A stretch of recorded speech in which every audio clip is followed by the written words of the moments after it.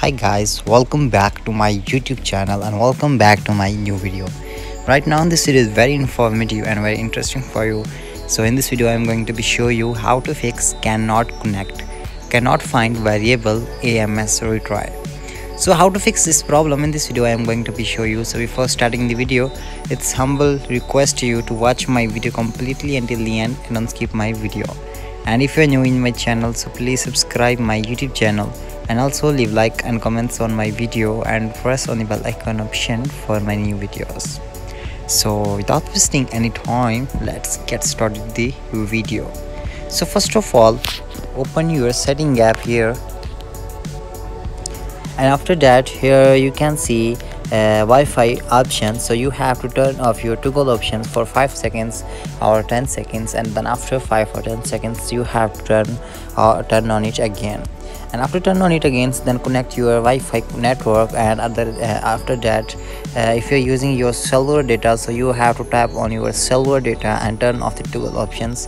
And after that after 5 seconds you have to turn on it again, and after that check that your problem has been fixed or not.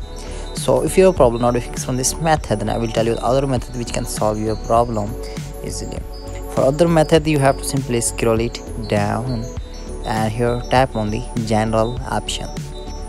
So scroll it down and here tap on the reset iPhone option, and again tap on reset option.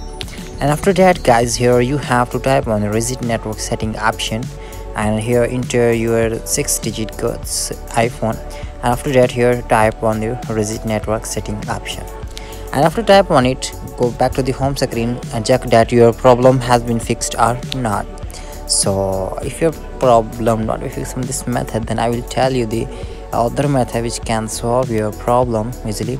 So go to general, and after that scroll it down and here tap on shutdown option, and here slide to power off, and after that here enter your passcode.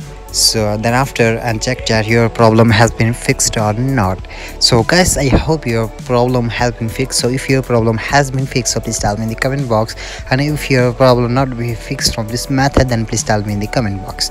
And if you have any issue about Instagram, Facebook, WhatsApp, TikTok, Snapchat, so you can tell me in the comment box and I will try to solve your problem.